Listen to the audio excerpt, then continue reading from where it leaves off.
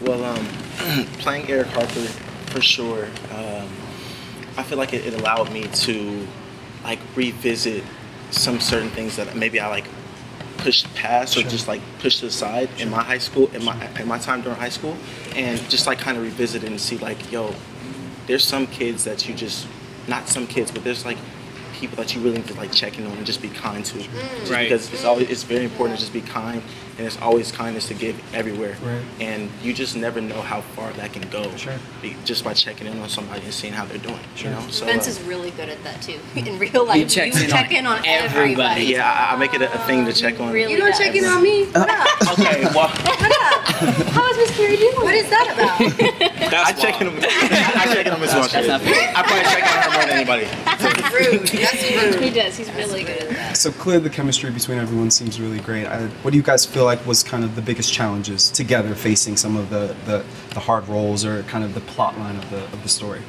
Yeah, I mean, it's a super emotional show for all of us. I think we all had a lot emotionally to deal with, and staying in character and getting ready for these emotional scenes while also hanging out with some of like your new best friends was definitely a challenge. It's so hard. It's so hard. It's Well, so hard. I think, Yeah, well, what was really crazy was we didn't really have that many days together, which you might not know that because of how close we are. Yeah. But we didn't have that many days together, and I believe the day we did all of us have a day together was a day where we had to go through the most, like the biggest part of the show.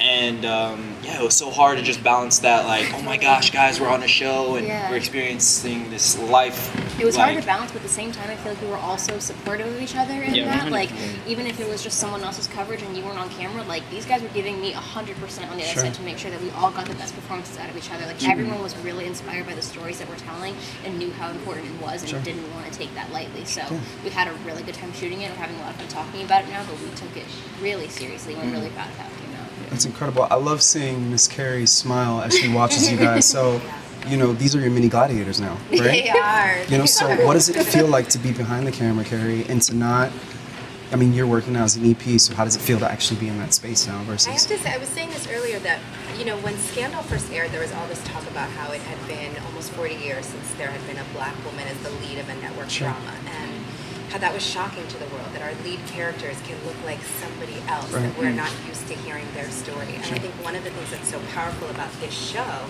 is that you realize that every single person is the lead character of their own story, and each one of those stories deserves to be told. So we take the idea of a protagonist and flip it on its head. Every single episode, we're telling you that a different person is the most important person in this story, because they are in their own lives. And that's true in our own lives for real. You know, that we have to be a more empathetic and compassionate society. We have to listen to each other and hear each other and know that each of us has a story and a life worth living. Do you feel like Facebook gave you that platform where you could really kind of voice that versus doing the typical big screen? The Facebook Watch, you know, structure of having these smaller episodes where we're getting so much story into like 10 minutes. Like, I'm so proud of how packed each episode is with drama and fun and talent and story. It's just, it's a wonderful way to tell story, and then telling it on the Facebook platform means that you're not just creating community around the show, but you're telling the content where the show, where community lives. You know,